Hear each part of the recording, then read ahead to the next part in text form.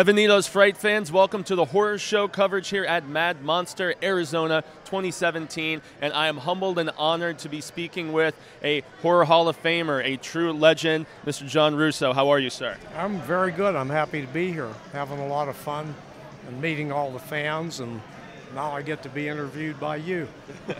Well, it's a pleasure, sir. And obviously you have an extensive background, the most notable being co-scripter. You even acted in the film a little bit in the original Night of the Living Dead film, which is about as iconic as it gets as far as, well, the current zombie craze that everybody seems to be just so caught up in.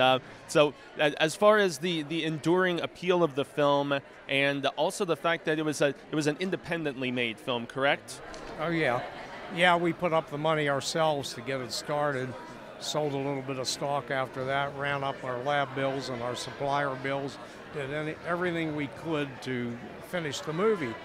Later on, Sam Raimi did the same thing with Evil Dead. Spike Lee came along. They all started to learn from us. So we kind of started a whole mini independent film movement. Yes, very, very groundbreaking in a lot of ways. And also the fact that, I mean, it was the late 60s, you had an African-American lead. I mean, there was a lot of really just daring choices you made in that film, especially with the ending. Yeah, well, that was my idea. That I came into the office one day and I said, you know, Pennsylvania is a big deer hunting state, and every year 300,000 or 400,000 deer are killed and 10 or 12 drunk hunters. And so a person looks a lot like a zombie, whether he's a zombie or not. And wouldn't it be ironic if our lead guy was shot by accident? So that's what I did. I wrote it into the script. Yeah, it was a terrific twist. It was one that really left a lasting impression in me as a viewer, and obviously generations to come. Now, I know that you and George went separate ways after that film, and we're not going to really delve into that, but I have to ask what your thoughts are on, I know Tom Savini is a longtime friend and collaborator of yours. In this era where Hollywood seems to want to be remaking everything, what were your thoughts on Tom's work on that remake with a bigger budget and whatnot to work with? Actually, I think if that movie had come out first, it would have been a big hit too.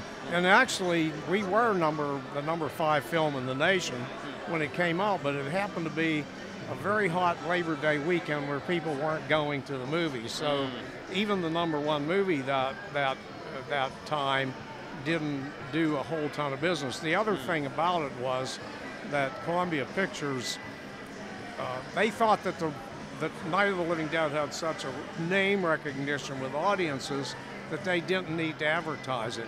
Oh. So in the markets where they did advertise, it was doing $8,000 a screen. In the market areas where they dropped the advertising, it dropped to $1,500 a screen. Oh. But still, you know, it sold millions of dollars worth of cassettes, and it was a success overall. But, yeah. But could have been an even bigger success, I think. Yeah, I think that's one that's really found its audience as the years have gone on, and I thought Tony Todd was terrific in it. Todd is terrific and a very nice guy, and of course I see him at a lot of conventions. A couple of weeks ago, he asked me for about he wanted to get the stills. I shot about 1,000 stills during the making of the movie, and he wanted you helped produce it, right? Yeah. He wanted to get the stills of him and George and so on, and so I sent them to him again, and he finally got them. Oh, excellent.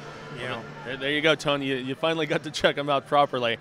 So I also want to ask you about the Return of the Living Dead film, because I know it is drastically different from the novel that it was very loosely based on of yours. Did you find an appreciation for that film, or did they just alter the tone so much that... Well, I love the thing is, I was supposed to direct the film originally, and it's straight horror, the script that we wrote. Yeah. Russ Streiner and Rudy Ritchie and I wrote the script. And and at one point Frank Sinatra was going to finance it for $3 million. No kidding, wow. I had good friends in the Sinatra organization. I went out to Las Vegas to meet with him and his attorney and so on. Met with the attorney and everything's going fine. And until his mother's plane went down in the mountains. Oh, wow. She was on her way there and she was killed. So then the deal went south. So we sold the property Ryan and Hemdale eventually picked it up and said that straight horror is dead. We've got to turn it into a horror comedy. So Dan did that. Then I novelized his script. Oh, so now there are two different scripts, yeah. two different novels. But I love the job they did. Yeah. Anybody out there that loves that movie ought to see the documentary More Brains. It's great. More Brains. Interesting. More Brains. Seek that out. It's one of the best movie documentaries ever, and it shows the hard work and the talent of that cast and crew. Excellent, excellent. Now, the property is obviously one that you've returned to many times, but I actually was recently reading some of the comic book work that you did with Avatar Press, and those are some very graphic and grisly comic books, and you wrote or like collaborated with another writer on those, or how did that process come about? I wrote most of the comic book stories. The first what they did was took my screenplay, Escape of the Living Dead, and made it into a 5-part comic. And it made the top 10 nationally of horror films, and it spawned 2 graphic novels and a bunch of sequels. Then Avatar started without my permission. Oh, no. Getting other people to write stories, and so I'm very pissed off at them at this point. I'm sorry to hear that, sir. And that's the usual, you know, one of the usual rip-offs that happen in this business. So now let them hear this.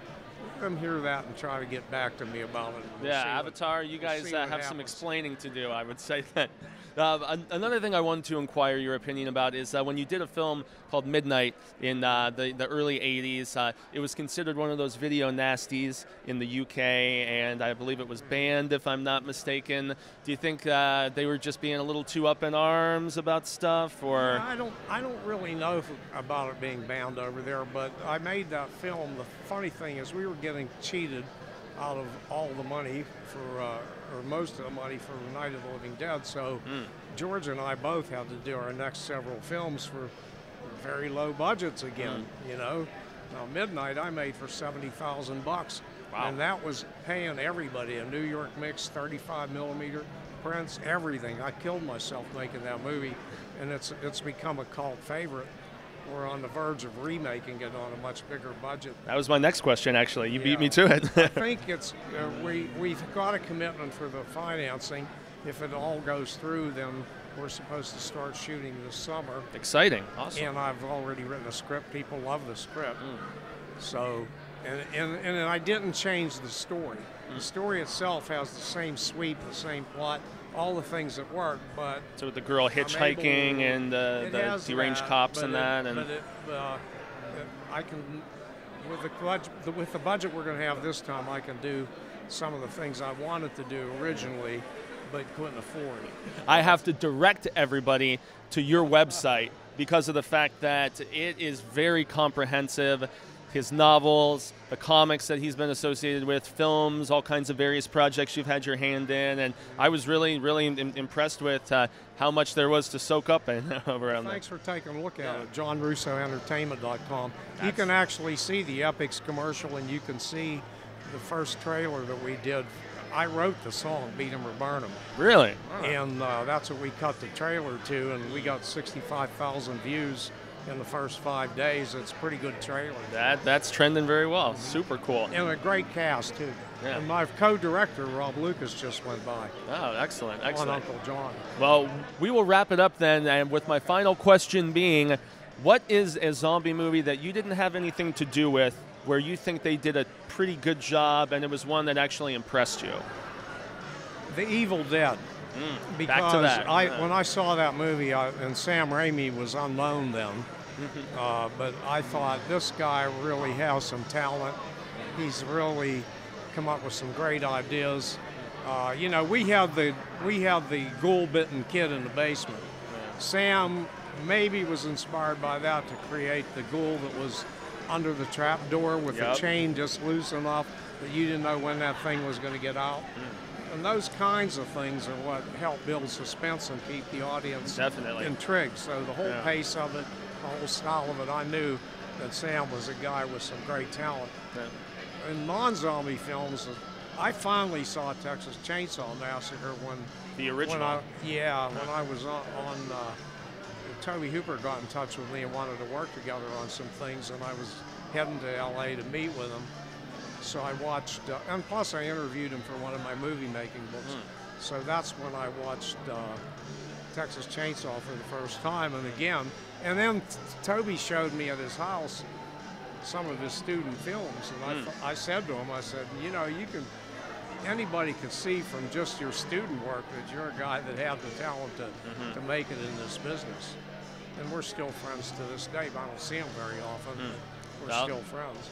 Excellent, excellent. Well, I'd say that your creativity has influenced a lot of people from Sam Raimi to, you know, various generations to come, and it will continue to. It's a lasting legacy, and it's going to endure. So thank you so very much for taking the chance to speak with us, Mr. Russo. It's greatly appreciated. Gracias. So once again, Fright fans, we're going to have much more exciting coverage coming here at Mad Monster, Arizona. Check them out at madmonster.com. And this is one of the best horror conventions in the country. And so if you haven't been here, you need to come to a Mad Monster show. There you go. You heard it straight from the horse's mouth. Pennsylvania native, Mr. John Russo, thank you so very much once again, sir. And until next time, scarific peeps, remember, stay scared.